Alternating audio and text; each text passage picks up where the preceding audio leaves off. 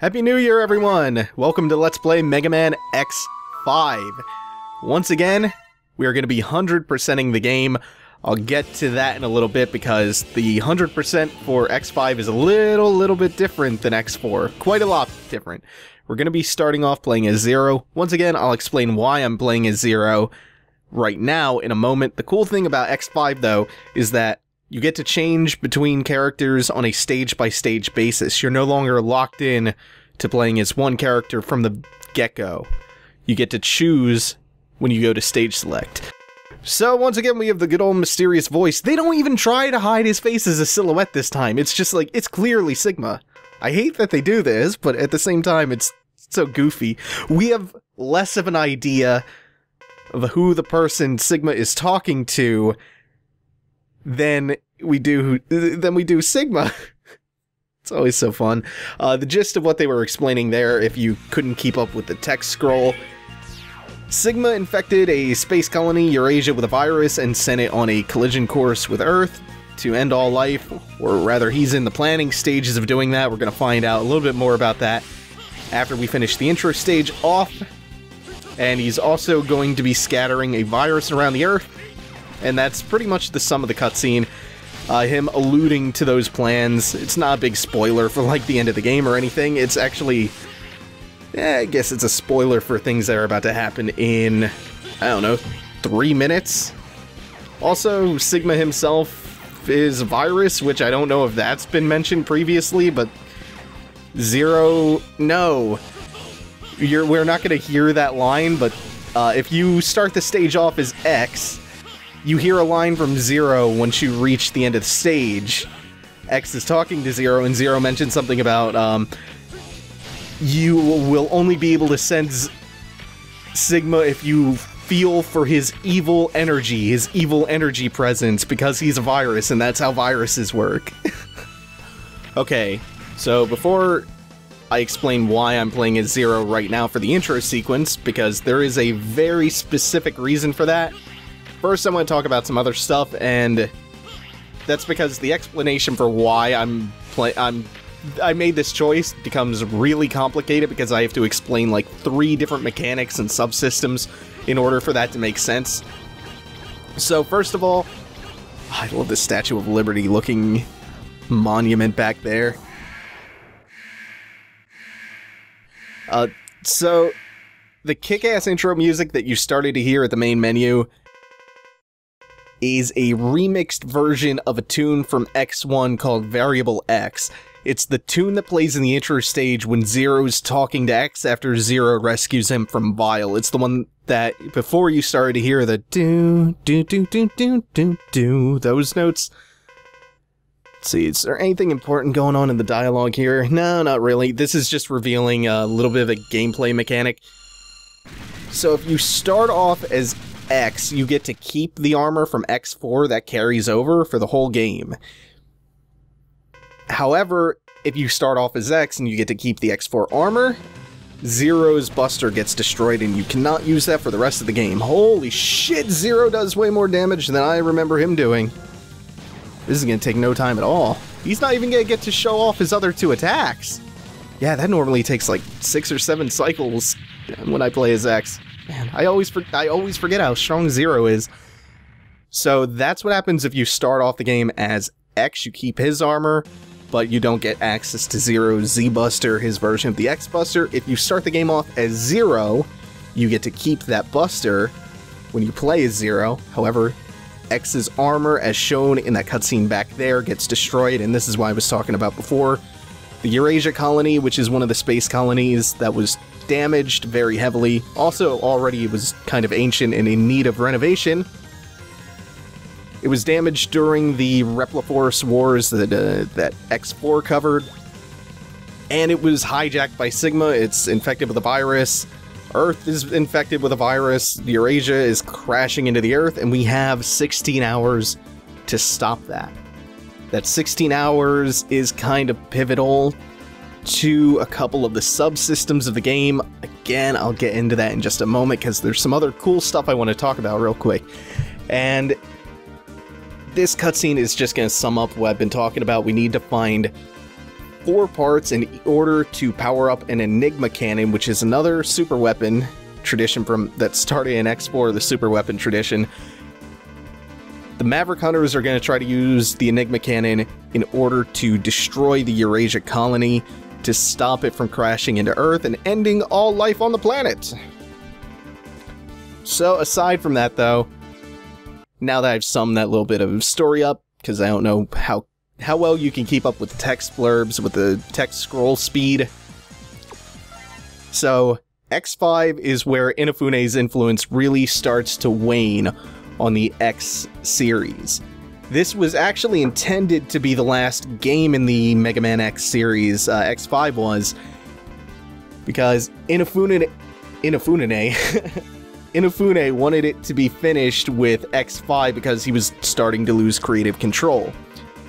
Still though, you would think that Inafune losing his influence might dramatically impact the quality of it. I don't think so at all, especially when you have compare it to X4. I'll talk about that in just a minute because I have to do something tedious real quick, which involves killing myself over and over in Grizzly Slash's stage. Grizzly Slash's stage, very nice place to kill yourself. Great place to commit suicide, just like Dead Man's Point, because it's scenic, it's adventurous, you have this nice scrolling background. Most of all though, you have access to a death pit right at the beginning of the stage. Again, all in due time I will explain why I am doing these things, but I'll be right back. Okay, cool. So you see that counter down there, 10 hours left to collision after I pick the stage, 9 hours left. That's very important. The choice of using 0 is very important. But I think I was in the middle a couple minutes ago of explaining, what was I gonna talk about? Damn it. Oh! All the ways in which X5 is way, way better than 4. For starters, the X5 100% is much more interesting. There's one tedious thing that I had to get out of the way just now, which is just dying over and over again and going back to stage select and re-entering the stage to get the timer to count down a couple hours. Because every time you enter a stage, that timer counts down by 1 hour. I had to get that down to 9 hours for something that I'm planning.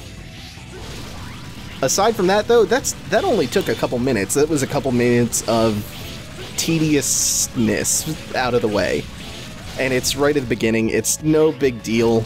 It's not nearly as bad as some of the stuff in 4. Even though 4 didn't have you doing anything like that, it's just what it sets up for the 100%, it's more interesting in my opinion. Hell, I've even warmed up to the art style by 5. And I mean that, like, not only just now, but when I played 5 on release, and remember, I was disappointed when I first played 4 when that was released when I was young.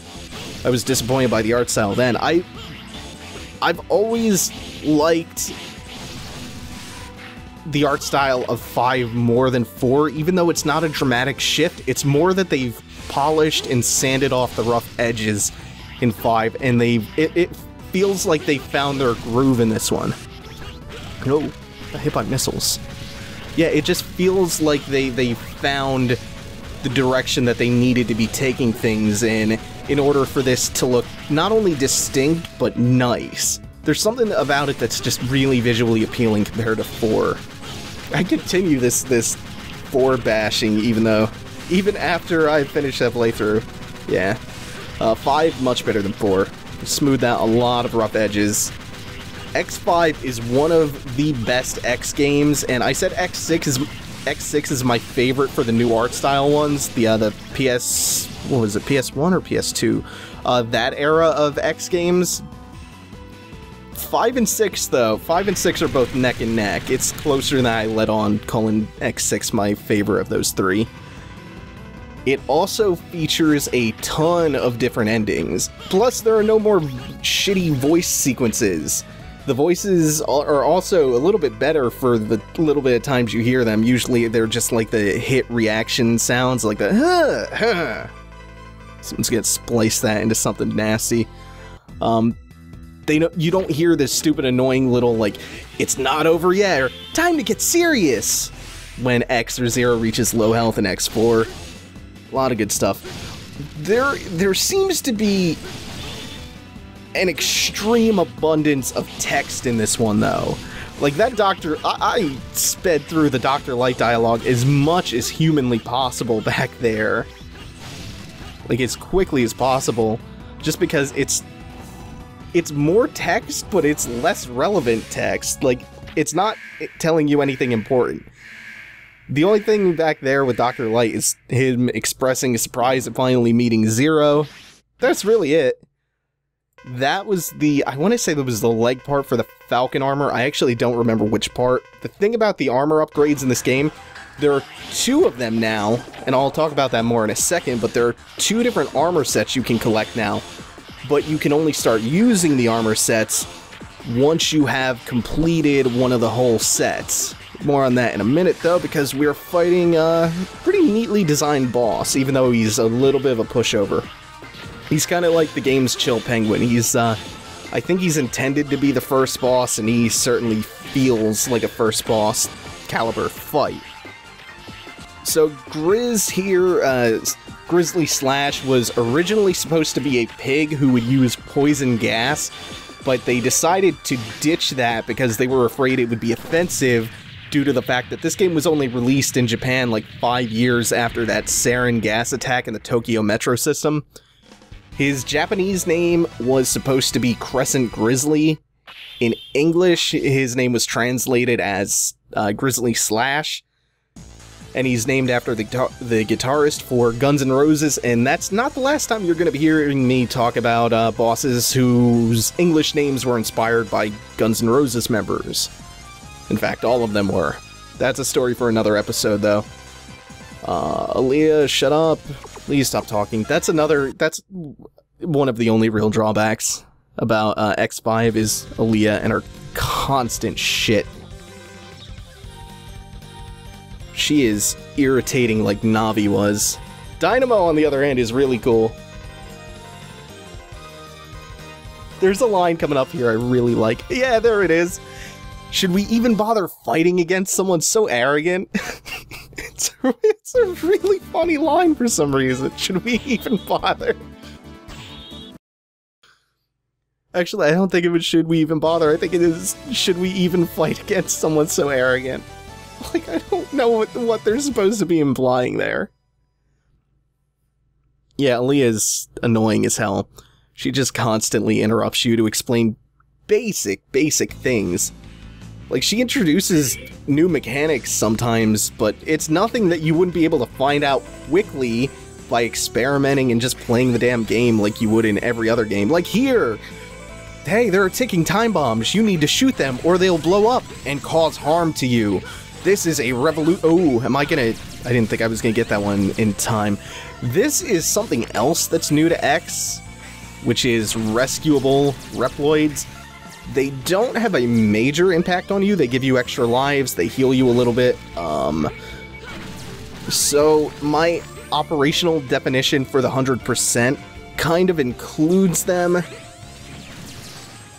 This, like, I should say before I get into that, though, this, like other playthroughs, is going to be a 100% playthrough. Here's where the definition of 100% for X5 gets a little bit strange, though. You get a choice of parts when you beat a boss, like Grizzly Slash back there. Grizzly Slash back there, because he was level 8, and I'll get into that in a little bit. That goes into a very long spiel that I have to go through. When we killed Grizzly Slash, or destroyed him, beat him, whatever you want to call it, we got a choice between 2 additional parts in addition to the thing that we need to modify the Eurasia cannon, or not the Eurasia cannon, the Enigma cannon. We got to choose between a part plus life plus another item, or a part plus an energy plus another item. When you beat bosses, you can choose between getting extra life or energy. It's like finding a heart capsule or a heart capsule for your energy bar. In addition to the heart capsules you get throughout the game, the normal 8 ones. When you beat a boss who is level 8, you can also choose an additional part that goes along with either that life or energy boost. So since I picked the life one for Grizz, I also got an item called the shock buffer, where you don't get hit stun for as long when you don't when you take a hit. When you take damage, you don't get hit stun for as long. And when I do Let's Plays, you know I can get really sloppy, so damage is kind of inevitable. So that's why I took that one. Ordinarily, the other option you get there is called the Hyper Dash, which lets you dash longer. It extends the length of your dash, and it also gives you longer dash jumps, which is much better utility-wise, but for the situation I'm in with the Let's Play, Shock Buffer is probably going to do it for me. Anyway, that's kind of besides the point. You get a choice of those parts when you beat a boss. That's all based on a subsystem involving the bosses being able to level up, whether or not you can get those parts, and I'll explain that subsystem later. This is kind of what I've been alluding to the whole time, where it's a really long explanation. For now, all you need to know is that a level 8 boss gives the life plus an extra item or weapon plus an extra item. You have 8 bosses with 2 choices each, so you obviously can't get all 16 of those bonus parts in one playthrough. So my operational definition for 100% for X5 is all armor capsules, which includes Gaea and Falcon armor, all sub-tanks, all hearts, the 8 bonus parts, which is the max you can get in one playthrough. You would have to do 2 playthroughs to get all 16, because you have to choose between 2 for each boss. So I'll also probably rescue all the reploids who need help, but that's another can of worms. What I'm not going to be doing is S-ranking everything, or SA, or whatever the ranks are. I think it's actually SA, GA, and PA is the highest rank, but yeah, I'm not going to worry about the rankings. I am getting all the reploids, I think, plus all the parts and all the other normal stuff for the next playthrough.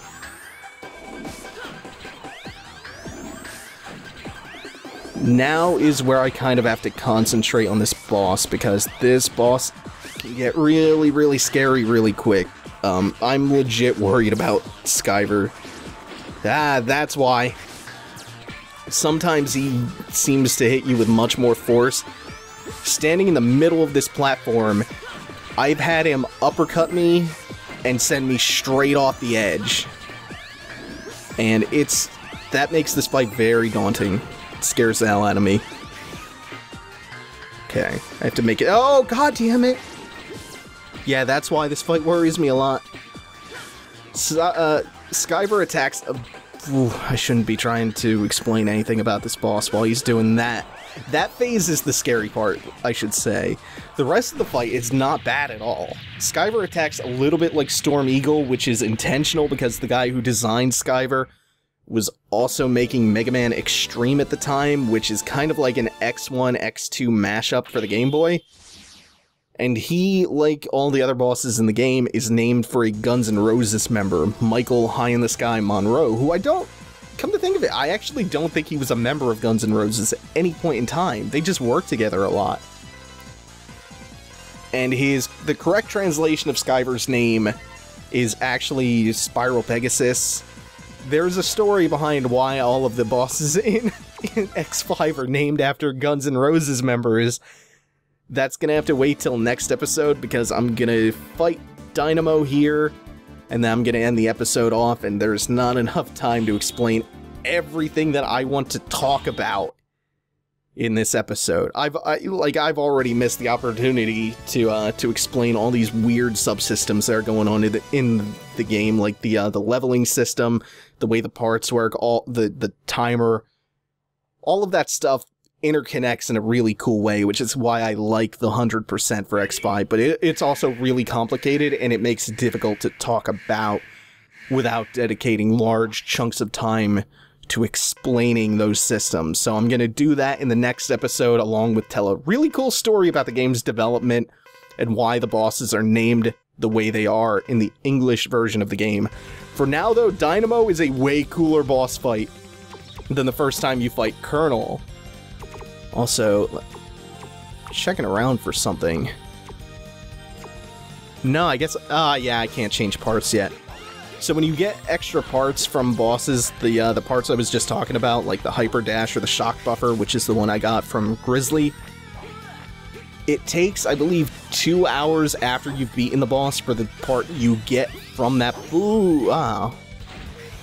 from that boss to become available. So that's safe. Ooh. I thought somehow I avoided that. Ah, he did 2 in a row. That's scary. Yeah, he's a much cooler fight than the Colonel. I like this fight quite a bit, even though it's pretty simple. I am regretting taking X over Zero, though. At least for this specific fight, because Zero starts the game with an air dash. That carries over from X4, no matter what. He retains his air dash that you get from Jet Stingray in the last game. That's really useful on this fight for someone like me who isn't really good at using the claw grip to hold my charge and dash simultaneously. Air dash makes dodging his jumping slash attack really easy for me, so I'm bad at holding my charge and dashing at the same time. I mean, I could just dash jump off the wall and hit him with an uncharged shot, but that makes this take forever. Got a couple more hits in him. Oh man, that's a really cool animation. Yeah. Glorious Dynamo dies a glorious death. He's pretty cool in general. He is a good line coming up for X. Let's see, just as I thought, I never let up. You should relax a little, you'll die from the stress. What a cool villain. What an awesome ass villain. Such a fun, goofy little dude. Anyway, though, that's gonna do it for this episode. Thanks for watching, everyone. Take it easy. Have a good one. I'm really looking forward to next episode, because next episode we can really dig into the meat of the game and the subsystems and the development. Anyway, though, take it easy, everyone.